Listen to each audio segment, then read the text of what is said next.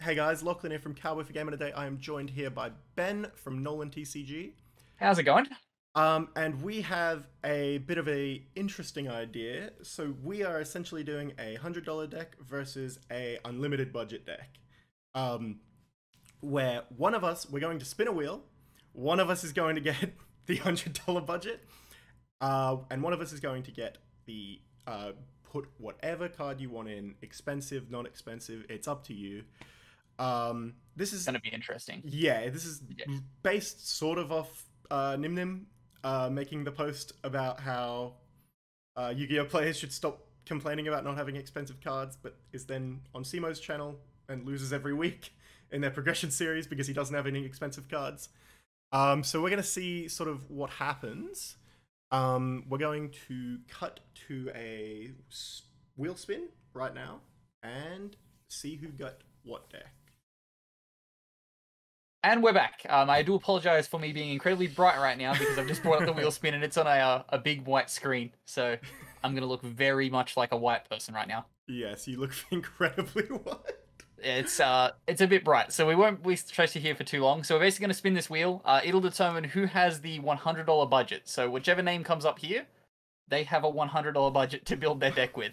But let's give this a spin. Oh. Please let this oh.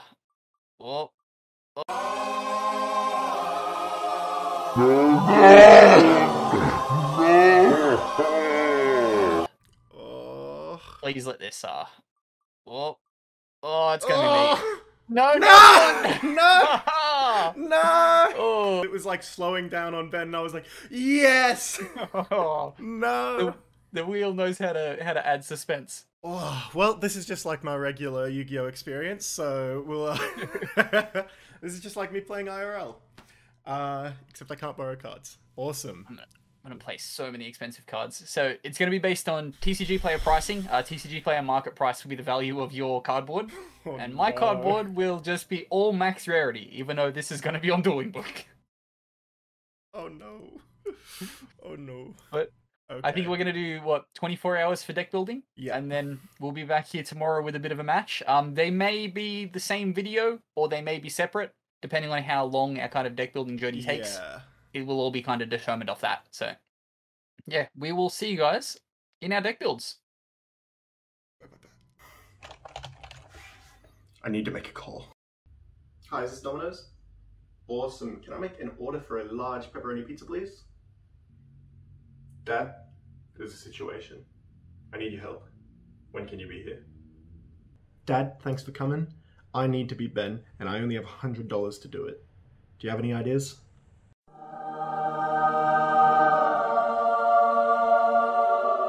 May I get your no it's nugget?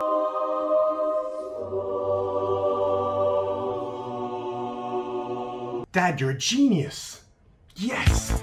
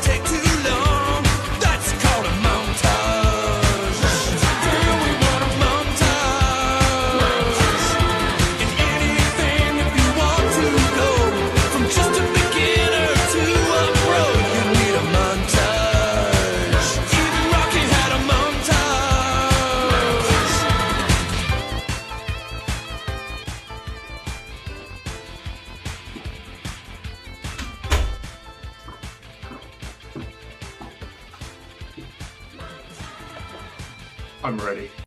So, what to build?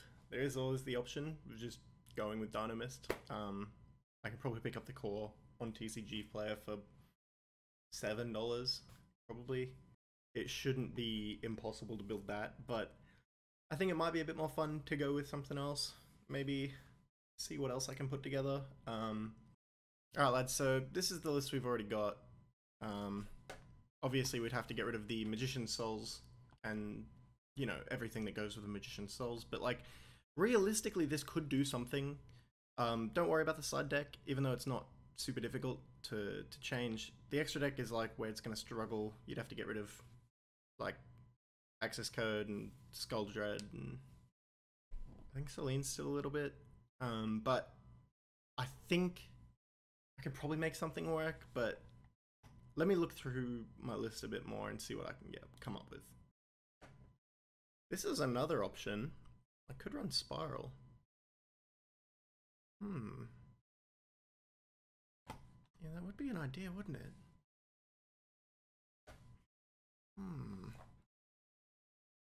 Like, none of this stuff is expensive, right? Like, what's expensive here? Fossil Dig? I think Megalo Smasher might be a little bit expensive. Then I'd have, like, room for, like, actual side deck cards. Like, I could get Nash in or something. Let me look a bit more. This is calling to me, you know. It is actually, like, really calling to me.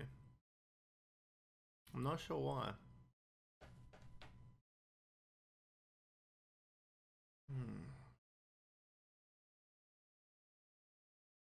Let me price this up real quick.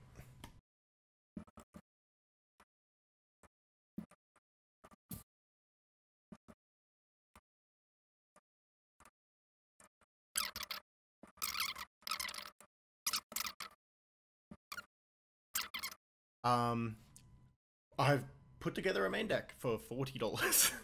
So that means I have roughly $60 to go a bit nuts with side deck, or should it be extra deck even, or even upgrades to the main deck. I could probably chuck in some Extrav, I think. Is there a reason I'm not running Extrav in this list? I'm not sure, but main deck looking quite good, to be honest, because that's actually just a list I already had that just happened to come to $40. So I'm feeling it.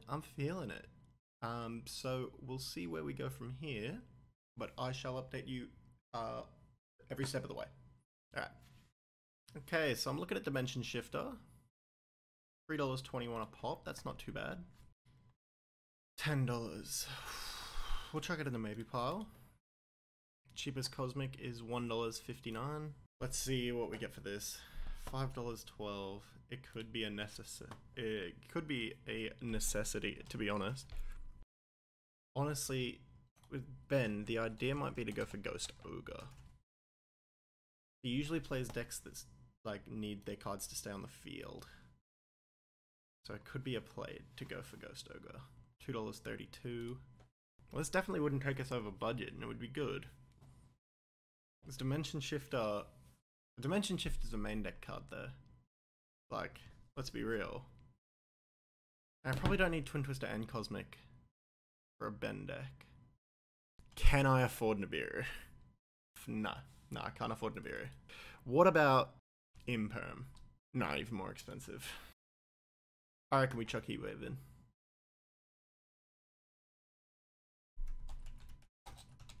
But that's also a main deck card, isn't it?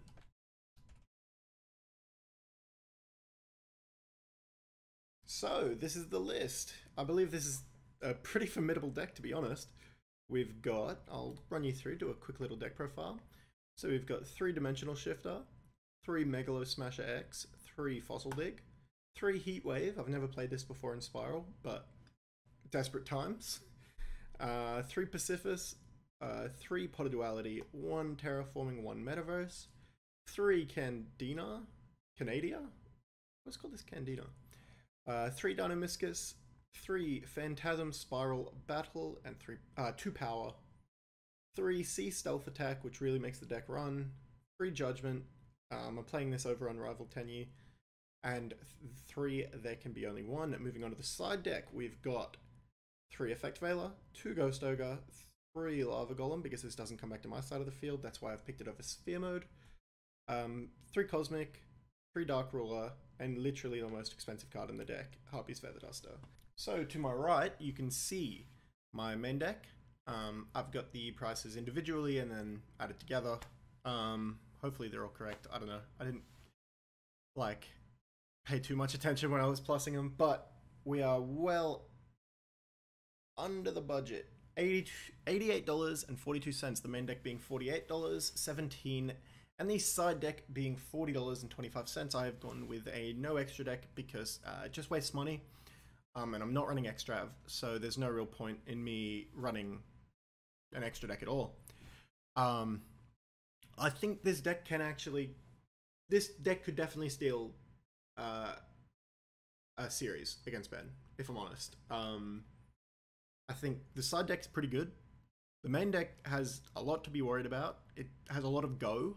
I still think Phantasm Spiral needs more cards like Battle and Power, and they haven't really got it to be the deck that they can be. But Dimension Shifter, having Metaverse and Terraforming, Pot of Duality, like it is a good deck, and it's going to work, I think. So for under $100 on TCG Player, I bought myself a formidable deck, and I believe the next thing you see will be me versing Ben. So if you've enjoyed the deck building process, please leave a like, subscribe, check out our channel. We stream, we do podcasts. Check out the podcast, it's really good. And if you want, go into the description. There should be a link to our Discord. What deck would you choose if you only had $100? My cat really wants to get in the room, but yeah, thanks for watching, guys, and I will catch you on the flip side.